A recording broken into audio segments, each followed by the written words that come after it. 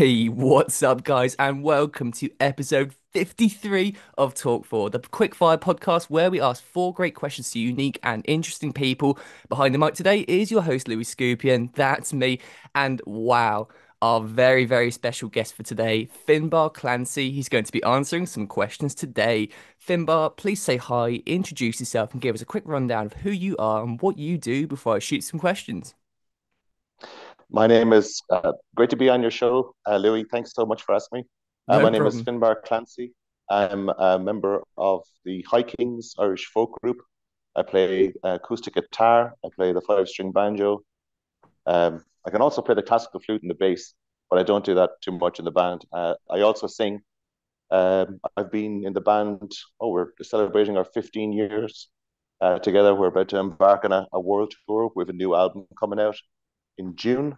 Very exciting times, heading to Australia, New Zealand for the first time. We tour internationally. We're heading to the States, Canada. We just came back from Germany, Holland, Belgium. We'll be going there again. And like I say, touring Ireland, and we'll be in England in June also. So very exciting times ahead.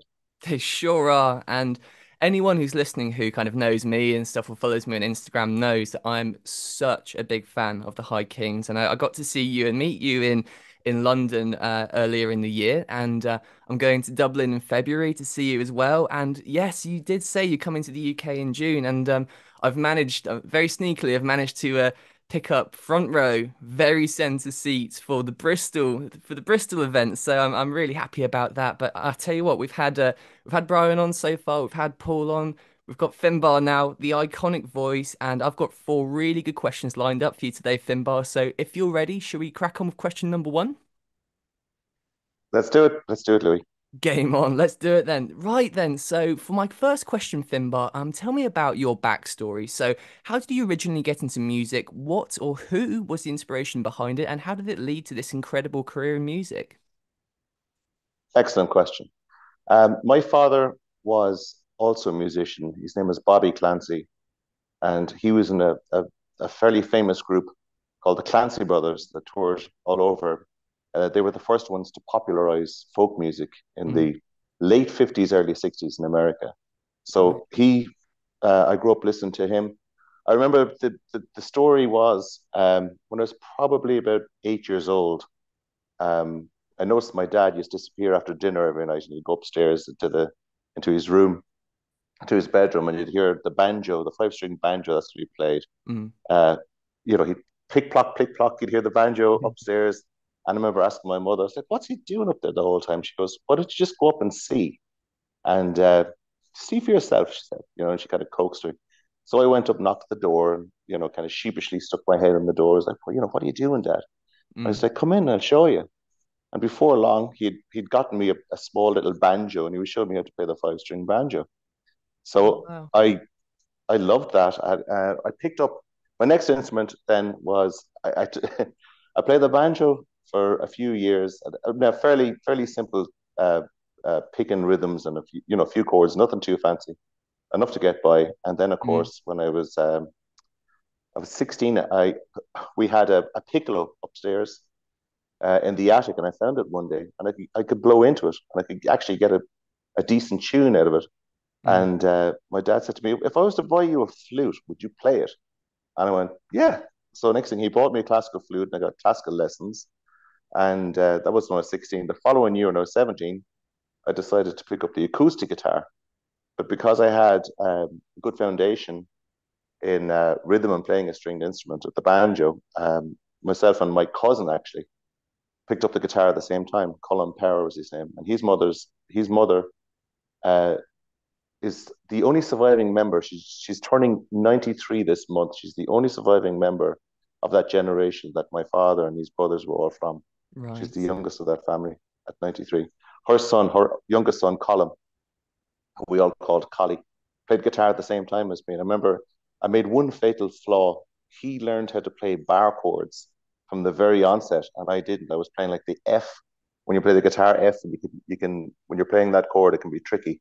You need Right. to Yeah, cover two yeah. strings with one finger, and that's what I did. But he barred it, and of course, once he was able to bar that, then he could play B minor. he could play all the like G minors and all the really cool chords. I started a rock band with him then. Um, and I remember I played electric guitar, he played electric guitar, and we literally couldn't find a bass player. We had a drummer, but we didn't have a bass player. And we Mm. were starting to write songs at the time. So he said, "Oh, you'd be great. You'd be great in bass." So I was like, "Okay." I tried it out. I liked it, and we thought we had these fantastic songs, and we are going to be the next U2, and we recorded a demo and sent it off, and nothing actually really happened. But funnily enough, one of the people that my dad said to send the demo tape to was a guy called Dave Kavanagh, who knew my dad and knew my uncle Liam. Um, in fact, he was involved with a guy called Mark. This is going really down the rabbit hole now. Love it to though. make to make a to make a long story short, Dave Kavanagh said, "Why don't you come meet me in my record?" He had a record company called Liffey Records back in the day. And I met him in his office, and he said, "Look, it's not really what we're looking for right now, but absolutely keep plugging away. Keep sending me stuff. I'd love to hear what else you come up with." And he was the only person who sat me down and kind of put me straight. And I remember he picked up the demo tape, and it was like a cassette tape. And a lot of your listeners probably won't even know what that is, but a cassette tape back in the day. I And I have had no all the idea. songs, the original songs written down in, pen. And he was like, "This is a cassette tape. This is what you send me." And I was like, "Yeah." And he like holds up like something like you'd buy in a shop, like a CD. He says, "This is what people are sending me for demos." He said, "You kind of have to put your money where your mouth is, because a lot of it's about presentation. Ordinarily, I'd almost just throw this in the bin, because I think this guy doesn't take it seriously, because he's not putting any real effort into it. It's so you have to kind of worry, you have to not worry, but you have to be very mindful of how you present what your Mm. material, and what how it looks, everything, even if it's just a demo." So that kind of pointed me in the right direction. The whole thing came full circle, and years later, Dave Kavanagh signed me to be part of the High Kings. Like 20 years later, almost, No way. you know, almost 20 years later, he was like, "Okay, the High Kings," and I became part of the High Kings.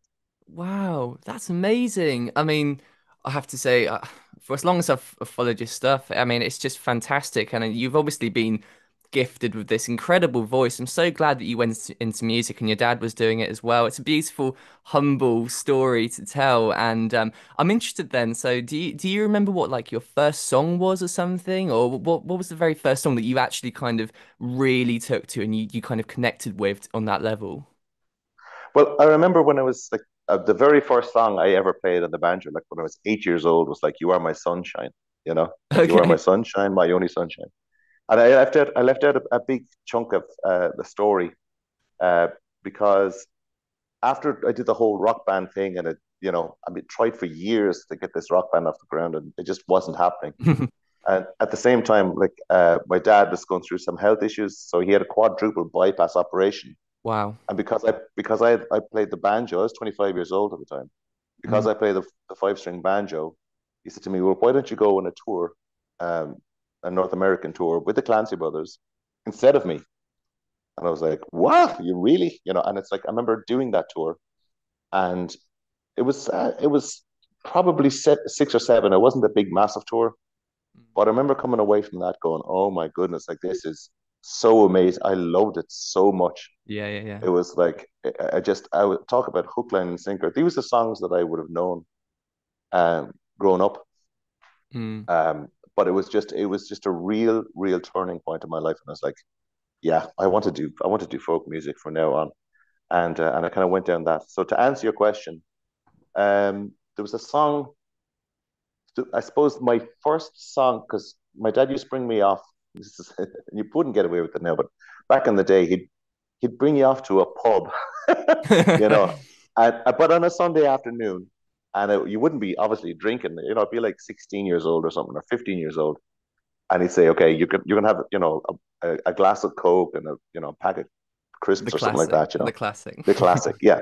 And it's like they'd have this big sing song, and everyone be around in a circle, and everyone have to do a song. It was a session. And I remember the song I picked to do was "The Dutchman," which was a song my uncle Liam sang. And that was the song that I kind of first sang out on my own. I learned it all off, I learned the guitar off, and I sang it on my own. And that was my first kind of I often think about when you're performing, it's stepping over an invisible line into the unknown. When you perform and you don't know what way it's going to go, but it went good, thank God, and encouraged me. And it's like just keep plugging away. For anyone who wants to start singing, it's you have to start somewhere. You know what I mean? And if you enjoy it, and if you can get over the nerves, and you will be nervous, but it's very rewarding once you step over that line, and once you go for it. That's so the song for me was The Dutchman. Absolutely, that's brilliant. And yeah, I mean, I had a really good podcast yesterday actually with Tyler Gray, and we spoke a lot about passion and how people kind of get pushed in society to not kind of follow their passions. But when you're young, you know what it is that you want to do. You know what it is that you feel most excited about, and it's so good that you've gone down this route and everything. And I mean, you started off with little group circles in the pub, and now look at these incredible audiences and places that you're going all around the world to sing for, and it's absolutely amazing. But yeah, I do want to ask about the High Kings actually, Finbar. I mean, you touched on it briefly a minute ago, but tell me about how you actually really got into the High Kings. So how did you come to know the guys, and how was the idea put to you, and how did it go from there? Well, I was living in America. I was living in Boston for 4 years, and there was a whole story about starting a folk group. Which there was a guy called Shay Healy he was a TV personality. He started off as a cameraman in RTE, the national. It's Mm, like the national TV station in Ireland, and he ended up having his own TV shows and stuff like that. And he was a fantastic personality. Years before the Hikings started, I think it must have been around 10 years before the Hikings started. Shay Healy wanted to put a folk band together, and in an unbelievable connection, uh, it's it's a guy he knew met my girlfriend at my cousin's gig, right? yeah. And they were going the same direction. Like my cousin, how am I going to say this now without confusing?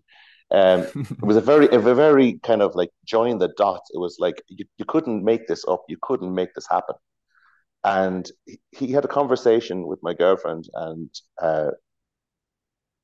he said, "Oh, you're enjoying the show." The groups that they were going to see was a group called Dano, a traditional Irish music band that my cousin was with, Mm, and my girlfriend Grania was with my cousin, who's the sister of the guy who was in the band, Breffney, and they were talking, and she introduced him to Jerry O'Connor, who's also a musician, an Irish fantastic banjo player, but he plays the mm, tenor banjo, so it's like the four-string banjo. And he had a conversation with my girlfriend, and she mentioned though that I was a musician. Said, "Oh, my boyfriend's a musician as well." And he said, "Oh yeah, well, like who's he with?" She went, "The Clancy Brothers." And he was like, "The Clancy Brothers, like the guy's going back to the '60s." He's like, "Yeah, his dad is in the Clancy Brothers, and he's over on tour now. He's a folk musician." He said, "That's really interesting. A friend of mine, Shane Healy, the guy who has the TV shows, yeah, yeah. wants to put together a folk group." So she, gave my phone number to this guy who gave it to Shay Healy, who got in contact with me. We went into the studio. We recorded about two or three songs with my cousin, again, the guy I learned the guitar with, and my brother-in-law, my Welsh brother-in-law, Ryland Davies. And we recorded all these songs, but uh, they were kind of, Shay had a funny sense of humor, so I was into kind of humorous songs. Mm. But I remember one of the songs was called Rashers and Sausages. And it was like Interesting. yeah, it was like, what did you have for the late breakfast? Rashers and sausages, rashers and sausages. What did you have for the tea? Rashers and sausages. It was just like, it didn't really go anywhere, but it was kind of like, if you just let us choose some Irish folk songs, we could choose some really good ones. But he had a funny sense of humor, and he brought it to a bunch of record companies, and it didn't happen. But then I went off to America, and I did my whole thing with the Clancy Brothers. 10 years later, I come back to Ireland, and I get a phone call out of the blue from Shay Healy. And this answers a question about the Hikings. Okay. And he said, "I know it didn't happen when we tried this before, but I've got a very good friend called Dave Kavanagh, the same guy I met all those years ago, Mm, who's got a group called Celtic Woman, who are doing really good in America. and all over the place, and he wants to put together a male version of Celtic Woman. Would you be interested? I said, absolutely, absolutely. And I knew, he said he didn't know who was in it at the time. Um, but I went and I met Dave, and we had a conversation. And when he told me who was involved, I'd met Darren years before. Darren Holden is from Mooncoin, which is probably 7 miles away from my town. And he played in my town. He's, gig around the pubs, and I used to gig around the pubs back when we were kids. Small world. And Mm. yeah, small world, just came full circle. And Martin Fury I had met because I'm actually named after his dad. His dad and my dad were like best buddies, Okay. back in the 70s. And Brian, I didn't meet before, but Brian knew Darren, for years anyway, through Riverdance and stuff like that. So when we got together and we just went into a room and we just started singing, and we said, this is either going to work or it's not going to work. And if it doesn't work, we'll see, we'll cross that bridge when we come to it. But, thank God it did work. And the voices, Certainly even did. though as different as they were, they did blend, and everybody had, like, I had the kind of lower down registered in the bass harmony and stuff like that. And we all Mm. did solo songs as well. We all did our spots, and it was great. That's how it started. Fantastic. And yeah, it's so true. I mean, these four voices, they're all so unique in their own way, but they all blend together so well. But I think one of the things that really, when watching you and listening to you guys in London live, not obviously on the Apple Music stuff, which is just kind of one thing, but actually watching the performance, the thing that struck me the most is it wasn't just a band. It wasn't just a load of people all doing one thing, just for everyone. It was this performance individually as well, with all these individual songs and often using multiple instruments in one song as well. I mean, you look at Paul and stuff, he's just flicking around things for fun. Oh yeah. It's amazing. The talent and individual talent is just fantastic. So I kind of want to ask you then, what actually is your favorite thing to sing as a solo or with the whole band? What is your favorite at the moment? Sometimes it comes full circle. I really do like singing "Go Lassie Go" because it kind of reminds me of the times, I sang it on stage with my dad, and when I sang it in a pub with my dad or Mm, whatever. It just brings back so many memories, and it means these songs mean so much to so many people as well. They've wonderful memories of these songs, from years ago and experiences that they've had with people that they care about and love, and it brings it all back. So I think "Go Lassie Go" is a really really good song, I to can me. totally see how that would be as well. And obviously, I wasn't introduced to Irish traditional music until a couple of years ago. I actually found the Irish pub song, and then that just got me into all of it. And it's such a beautiful song. I mean, you play it in the car at night or something. It's just absolutely incredible. Yeah, you guys have so many fantastic songs, but I kind of want to ask you, it's a bit of wizardry and stuff, but I'm such a big fan of so many of the songs, and one of my favorite ones actually is Follow Me Up to Carlo, and the lyrics are so complicated. I'm genuinely interested. Do you have any tips for like memorizing these things? I mean, how do you not make a mistake when you've got something that complicated? How do you memorize these things? That's a very good question. Personally, what I do and I find what works for me is to handwrite out the lyrics. Oh, that's a good And point. yeah, if you handwrite out the lyrics, sometimes you can almost just kind of see them in your mind's eye. You can almost see it. Just kind of gets into your brain quicker. I Yeah. think if you write it down and run through it, you have just over and over and over again get the words down. A lot of times, what helps as well, um, especially if it's a new song, if it's something like Rocky Road to Dublin or something, or learn like we had to Mm, learn. This is not a joke. We were asked, I want you to learn all the words to Rocky Road to Dublin, right? And Fill the Fluter's Ball, which is, even, I'd say, faster than Rocky Road to Dublin. And there's so many words in it. And they were mm. like, learn those two songs and come back tomorrow. And I was like, what? Now, I think they were just joking or something when they said to see if we could do it. But like, what a little trick to help as well is that if you just drum it into your head. You have to run through it. You just, and it's not enough just to run through it in your head. You need to sing it out loud. You need to play it, you need it to be as it's going to be when you're doing it. So I mean, ideally, singing a song out loud is different than singing a song in your head. Singing a song in front of people is totally different than singing a song in your bedroom on your own. There's a lot of It's factors. mentally it's very different. And that's the whole stepping over that line I'm talking about. When you sing in front of somebody, it's like you're laying yourself there, you know.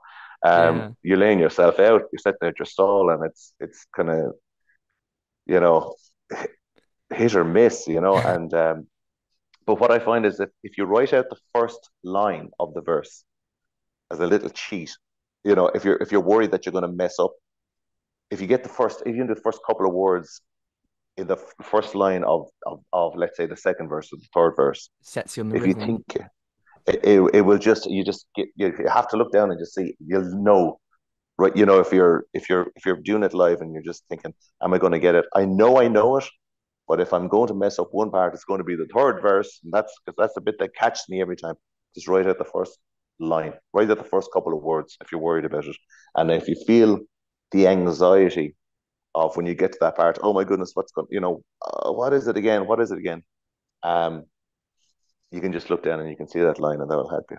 That's fantastic advice. And if there's any Yeah. musicians listening to this, I'm sure they're going to benefit greatly from that. But it kind of begs the question then for me, a bit of High Kings trivia, Finbarr Clancy trivia. So, what actually is the hardest song that you have to sing? Was there any songs that you just really struggled with, or anything that's like stands out as just the nightmare in a way? A nightmare song. Ooh, I don't know. I mean, I tell you what, I won't say it's a night. I won't say it's a nightmare, but it's a workout for me now to sing Step It Out, Mary, because this just it's so fast, and there's an awful lot of step it out, step it out, step it out, step it out, and it's just it's unrelenting. You know, it's just one of those songs. Yeah, And I'm not even singing the verses. You know, it's like Paul is singing the verses, but it's like it's just it's just from the beginning to the end, it's just go go go, and it's just you never stop going, you know, and you never stop. yeah, You're singing all the time and playing all the time, and it's a workout, you know. And there's songs like that that you finish that you feel like, you know, oxygen, you know. And then and then the worst thing is sometimes then after a fast song like that, when you're panting for breath, you have to do an a cappella song or something that's really delicate. And it's like, you know, it's like somebody speak for, for 2 minutes while I catch my breath, you know, and talk about something. And while you know, because I can't introduce it because then I'll be panting into the microphone. But I suppose Step It Out, yeah, that's a bit of a workout. It's not a nightmare. It's a great song, Mm. and people love it. It's not a nightmare, but yeah, that's a workout. Yeah, absolutely. And Rocky Road to Dublin as well. Mm. Rocky's a workout. Absolutely a workout. I absolutely love Step It Out, Mary. It's such a good Yeah. song, and it really, really gets it gets the energy up and stuff. I can Oh, totally it see does, what yeah. you mean. If you have to sing that and you out of breath and the blood pressure in your head, and then you have to sing something soft, it must be an Yeah, absolute yeah. that must be so difficult. But I mean, you're the man for it. You're the expert, so you can do it. But yeah, I can imagine Thank that you. must be a difficult one to endeavor to do. But anyway, we're kind of on the subject of bits of tips and tricks now and stuff. So I'm going to ask my third question. Do you have any advice or tips for people who are about to start or are just starting to get into music? And how do you decide on that first instrument? And what are some of the things that you did as a beginner that really helped you develop quickly, or that you wish you knew going into it? Well, the number one step is if you're learning guitar, learn bar chords as soon as possible. Don't yeah. It took me years. I avoided it for ages. Um, I think you're automatically if you're automatically drawn to a particular instrument. My first instrument, my first love was, believe it or not, the drums. I just love the drums, and Wow. I wanted to play the drums. And I said to my dad, like, I want to get a set of drums. But we lived in a house in a row of houses, and he said, no, our neighbors would go crazy. This is before the days of electronic drums, and you could put on headphones and play away, which is Mm, great now. But back in the day, it was just you had to get a real drum kit, like, and you know, we were in the center of the town, surrounded in all parts. My dad says, no, we'd be run out of town. He said, the neighbors are gonna go nuts. It's like there's a young family here. There's so many people around us that you can't play the drums. So he said, pick something else. And I've been the banjo then. It was probably the drums after the banjo. Actually, the banjo just kind of stumbled into the banjo, but I really enjoyed it. But I found the guitar for me, guitar and a piano. I would have liked to play piano as well. I think they're so versatile. Guitar and Mm, piano are the two of the most versatile. You can play any genre of music on guitars and pianos, and there's just so much scope in terms of chords, and especially with the piano, when you can change the bass. It's fantastic scope. Play what you enjoy playing. I used to give guitar lessons for a while, and people would come and I'd say, I'm going to have to show you some scales because you have to get the rudimentaries down, the foundation. I know it might be boring, but there's a reason for it, and you'll see. You'll see further down the line. But I do want to encourage you. So I want you to come back, and I want you to pick a song that you'd like to learn how to play, and I will show you how to dissect a song, how to figure it out, and how to play it. And that's what I did, and that's what kept people interested when I was giving guitar lessons back in the day. So I would say, um, if you're drawn to a particular instrument, go for it. If you're drawn to a particular kind of music, go for it. Only you know what you like, and everybody is different. So there's not one size fits all or one instrument fits all for everyone. Um, and just try, and if you're getting lessons, say, show me how to play something I really want to learn how to play. That's what I would say. mm, Try because if there's nothing more encouraging to somebody. It's like when you play something for somebody and you don't know how to play it, but you figure it out and you show it to them. It's like magic. Like, and if you show them how to do it, then they're doing it themselves and they're playing a song that they love. And that might be just a chorus, and they mightn't even sing it yet, but they're just so blown away by the fact they can play this song that they love so much and means so much to them. And that's the ultimate in reward, I think, for any musician. If they can play something that they really really enjoy, mm. that's It's that's what great it's about. advice. It sure Yeah. is, and it goes back to what I said about passion as well. And if you go into it for a reason to impress people or something, then I don't know how well that career would do. But if you really go into it just because you love the music or you love something specific or a certain style, then absolutely. I mean, I started with guitar and I've played a few songs. I absolutely love playing it. And you're right, the electric drums are great as well. My cousin has one of them. It's a really good thing. Okay, interesting question actually. I just want to ask you out of interest then. So let's say, well, I'm mostly asking for me. There's absolutely no denying that. But if there is someone listening who is, let's say, a hiking super fan, and they are about to start, and they're going to grab a guitar or something, what do you think would be like a good hiking song to start trying to learn? If it's like your first song or something, and you're just picking up the guitar. Ooh, that's an interesting question. Um, I'd have to think about that. I don't know. I mean, Rocky is a tough song to learn. But I mean, if you're just learning something, probably something slow. I'd imagine something slow might be Yeah. easier to learn. So, could be the town I love so well. The town I love Mm, so well is a great song, fantastic song, and there's not a lot of chords in it. I think it's three chords. I think it's three chords, maybe four. yeah. There's a few chords in it off the top of my head. Hang on. Do, do, do, do, do. There's about, I think, like three, four chords at Mm, most in that song, and it's a nice because it's like you want when you're learning an instrument, you're not going to be able to play Rocky Road to Dublin if you're learning an instrument. You're yeah. just not because that's advanced. You have to the rhythm of it as well as it's like a jig time. It's really tough. But I would say something like it could be um, Grace is another one. Grace as a quiet song Beautiful is song. great. Absolutely beautiful song. Grace, Fields of Athenry.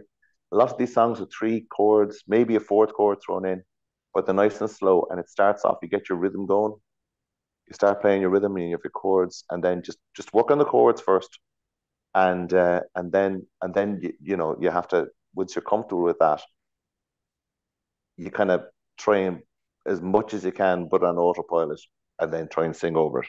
But it takes Mm. practice. It does take practice. It And certainly another does. thing is calluses. You're going to get calluses on your fingers, Oh yeah, which they're is horrible.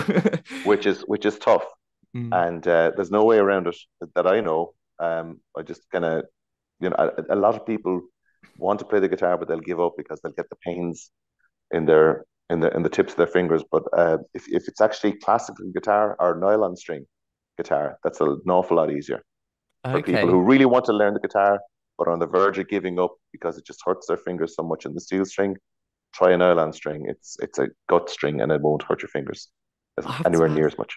I'll have to give that a go because I have certainly been through this. I can genuinely say the first 2 weeks of playing, you'd have like an hour's session of trying to get this song down and trying to get these chords down, and then you just look at these red raw fingers with the string lines in them, and you'd just be like, ah. So it's a tough one to get through, but yeah, you need to build those calluses. Actually, I've got another little question actually about this too. It's an interesting one and something I didn't find obvious at all starting my guitar journey and stuff. So when let's say you have a song that you really want to learn, for me actually that would probably be like the Irish pub song. I love that song. It's my number one song really at the moment. Absolutely love it. How do you actually find like the tabs and the chords and stuff for these songs? And if it's not obviously available online and stuff, is it something that you just start to kind of learn but and recognize it, like the sound of it and stuff, as you kind of get more advanced or experienced? Or is there a certain way to kind of get hold of the tabs of difficult songs and stuff that you want to learn but don't really know where to go with it? Well, there's guitar tab um, websites and apps and stuff like that. But yeah, I know what you're saying. For Mm. hiking songs or for songs that you don't know, um, I don't really know. I can tell you that I'll tell you right now the chords of the Irish pub song if you want me to. Please, yeah, yeah, yeah. Okay, it's capo up five. Okay. Okay, you start off A minor, which is I'll just give you the names of the chords up five. So it's A minor. You'll be walking through a city street. C. You could be in G. Peru. And yeah, A minor. Hear a distant call and then you E minor. No, it's meant for G. You. Then you drop what you are doing. A minor, C, G, A minor, E minor, A minor, E minor, A minor. And then the chorus is C. They got one, E minor. For the no, sorry. I'm confusing myself now. G, sorry. They got one. Yes, they've got one of Hallelujah is G. They got four of them A minor, and then and Kathmandu and one Kathmandu, whatever. That's E minor G. Or yeah, oh, that anyway. That's. I tell you I'll what, send them on to you did a pretty good job there, all things considered. That's difficult to do from memory. But yeah, you. I'll definitely give that a go. I have to listen back to it and probably make some notes of it and everything. But yeah, I guess that just keeps going around and around, and then doesn't it? That That's little it. cycle. Okay, That's it. perfect. Yeah, pretty much going Well, around and around. Yeah, I think you can hear for the changes. Like if it's songs that's been if it's a song that's been done before, there'll be chords to it already. So it's just a matter mm, of kind of what I do whenever I figure out a song. This again comes back to the theory. If you know your theory, which is a B flat B C C sharp D E flat E F mm, F sharp G G sharp back to A again. On any string of the guitar, you can pick out, uh, you can find out the key of a song of a given song from the string. So even from the low E string, whatever it is, you slide it up the neck, and then using what I did, the A, B flat, B, C, C sharp, you can find out what note that is, and then what note that is. Then you have what key it is in, and then you know what chords are in that key and the relative minors, and it's just that's it. You can work it all out on the chart. brilliant. Thank you Yeah, very much. I'm yeah. certainly going to give that a go. I'm looking forward to it actually. But while we're on the subject, I'm actually interested. I mean, it's such an iconic song. I know it's one of your all-time best performers, the Irish pub song. I'm interested then. When you were actually making this, did you feel like there was something special about it? Did you know or kind of expect to do as well as it did, or was it kind of a surprise going into it when it exploded like it did? It was. I mean, I thought it was a great song, Mm, absolutely, and it wasn't even supposed to be on any album. It was kind of just a video, um, a promo video for the Hikings, and just oh, this is the Hikings, and here's the song, and that video that's still on YouTube now, where we're this kind of the black and white video, and it was mm, just put out there as a song to kind of promote us, or just to do a video really of a song. mm, And next thing, people started asking for it, and it's got 25 million downloads on Spotify now. So it's like it's massive, it's huge, and every time we play it, and people ask for it every night. So it's just we had to mm. record it then. So we stuck it on the album, and sometimes these songs, I think pubs as well. Something about Irish pubs, and wherever you go around the world, you'll find an Irish pub. Just people kind of like the notion of that, Yeah, you yeah, know. yeah. And It's it's funny. I mean, it's like wherever we go, it's so stereotypical. it's like a I home from mean, home thing, isn't it? It's kind of got it that is, homely vibe to it. That sort of an idea of like wherever you go, there's going to be this place that's part of your home and yeah, your culture, isn't it? it is, and it's almost like a joke at this stage because it's like people going on holiday. It's like, oh, I want to go off to this lovely exotic location, and the first thing you do is like, where's the nearest Irish pub? Or where's the nearest English pub? You know what I mean? It's like Yeah, you yeah, get yeah. there and you just want to go. Oh, okay, enough of that. Now I want to see something familiar straight away, or just see what the Irish pub is like, see what the English pub is like.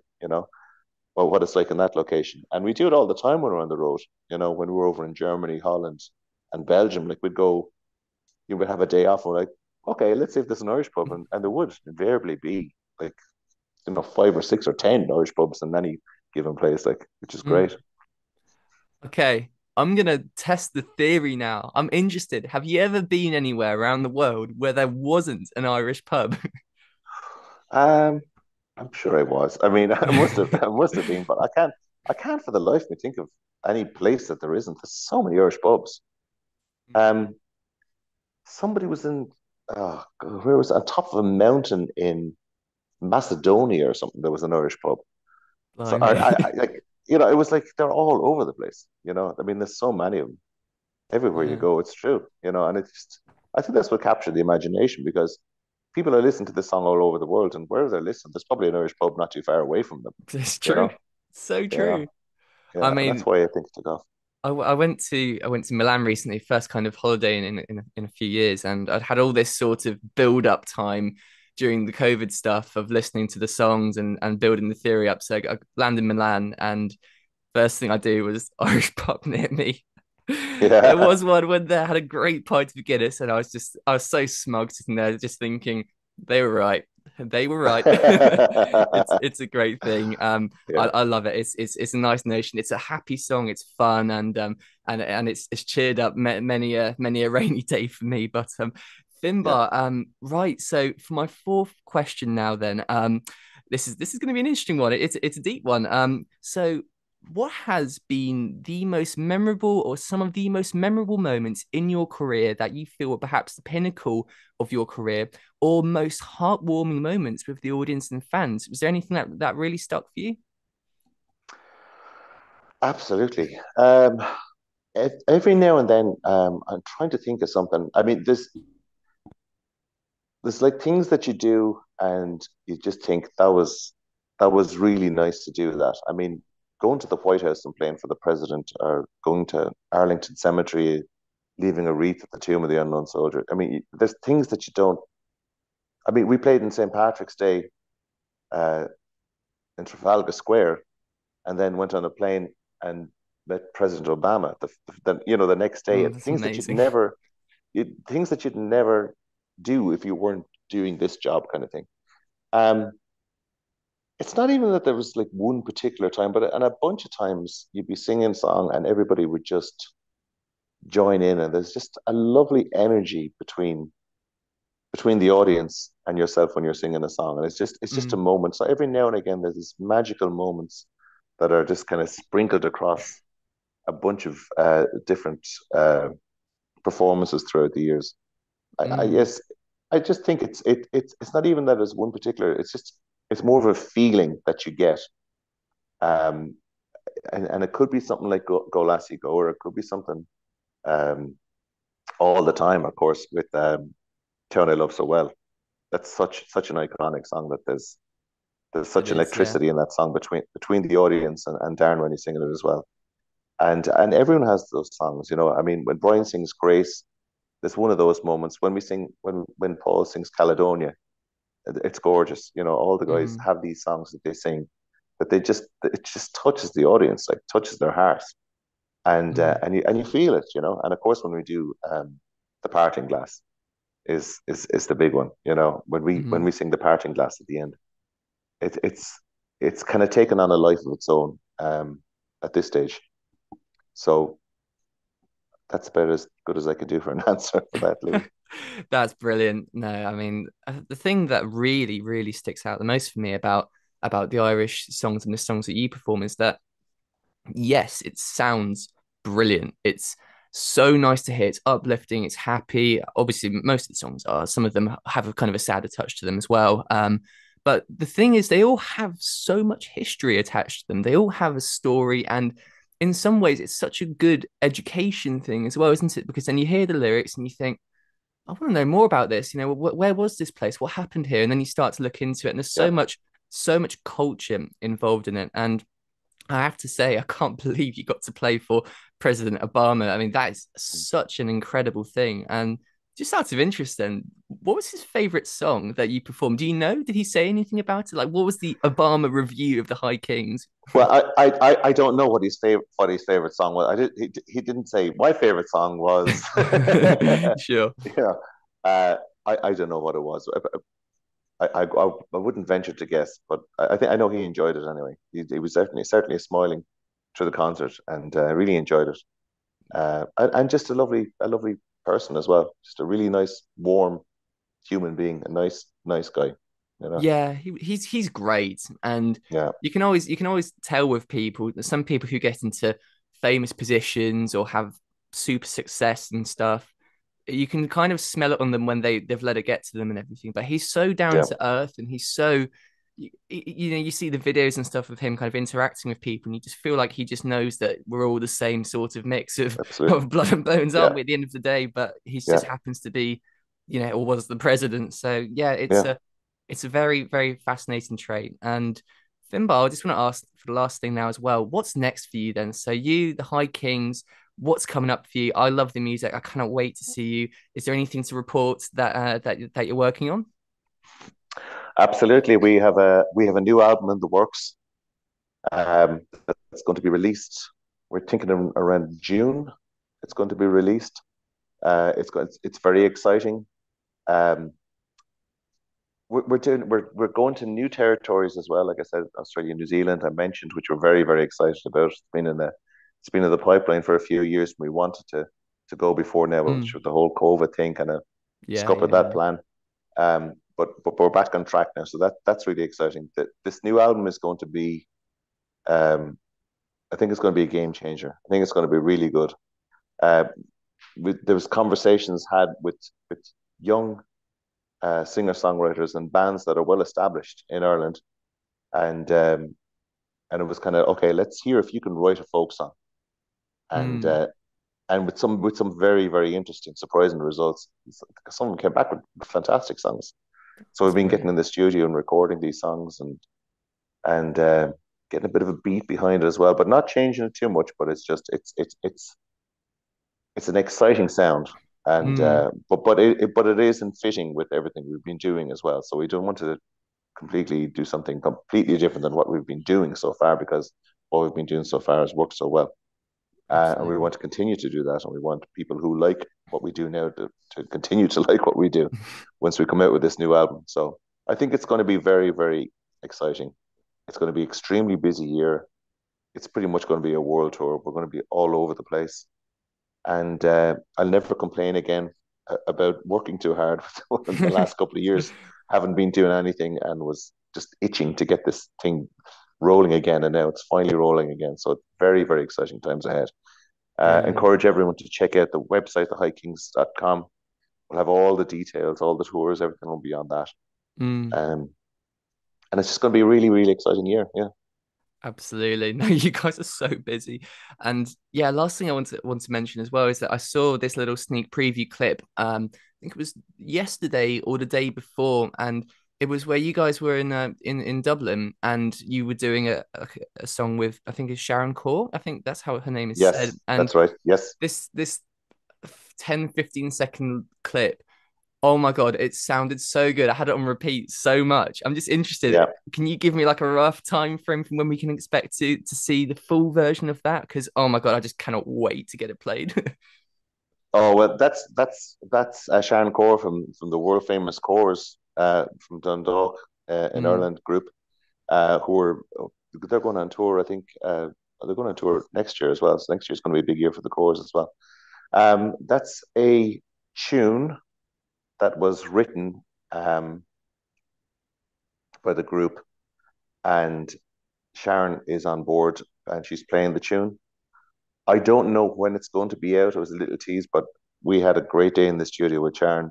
mm. Um, we did some recorded a video as well, which will be out in due course. I think we're going to kind of start drip feeding you these little videos now and again uh, in Stop it! It's anticipation so of the album. painful. Yeah, and I honestly don't know when it's going to drop. We have Connemara Bay has been released in Ireland, Mm, and that's been doing really well. There's another song, Chasing Rainbows, is our second single that's out. Um, and that's with the group The Script, an Irish group called The Script that are really a great group. They wrote that song. Wild Youth wrote the first song, Connemara Bay. Um, it's just exciting times ahead. There's just lots of stuff going on. I don't know when you'll, but that's a great tune. That is a great tune. yeah, Yeah.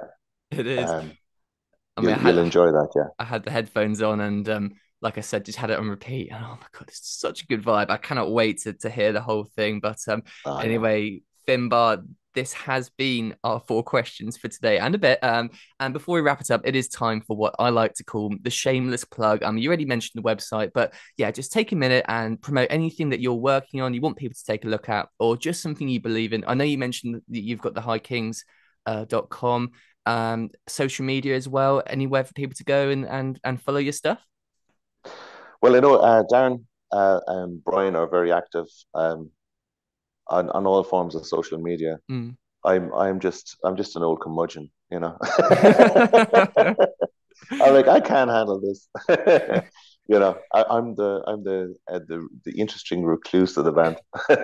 It's funny you But should say that because the story between me and you here, actually, for people listening as well, is that I've tried to have Finbarr on the podcast for so long. I've seen your Instagram account and I've sent these messages and they never got picked up, but I thought I must be banging my head against a brick wall here. So I asked Paul and he was like 6 months later, oh yeah, he doesn't have social media. I was like, for God's sake. I know, yeah, I know I'm a dinosaur. I know people are like, what? How could you not have social media? I don't know. It's just no, I don't know. I don't know why. I don't know why. I should be way more proactive. And I know how valuable it is, especially to a group to be on social media. It's just I'm so bad at it. I'm so bad at it. Yeah, someone it was set up for me, and I never. They were like, "Here you go," and I was like, "Okay," and I Mm. just put all the codes in the drawer or something. I never took them out, so I haven't checked, and I apologize for that. So just contact Darren, Brian, or Paul on social media to get Yeah, through to me. he's sticking to his strengths. We love to see it. Thanks very um, much. Fantastic stuff. Well, Finbarr, I just want to say thank you so much for your time and thank you for joining me today for the Talk4 podcast. It has been an absolute pleasure having you on and a true honor. Thank you so much, Louise. It's great to talk to you, and I look forward to Absolutely. seeing you. I look forward to seeing you when you come over to Ireland in February. We'll Hell get yeah. together, have a nice chat. Okay, buddy. Thank you so Let's much. do it. Well, thank you guys for listening. This has been episode 53. And if you'd like to listen into our past episodes, make sure to hit that subscribe button. And also, we've got some great people coming on soon too, as well. Loads of good things happening. So, like I said, hit the subscribe button, spread some love, leave a comment, leave a like, let me know what you thought. Go and follow these amazing people. And we are signing off for now. See you later. Bye.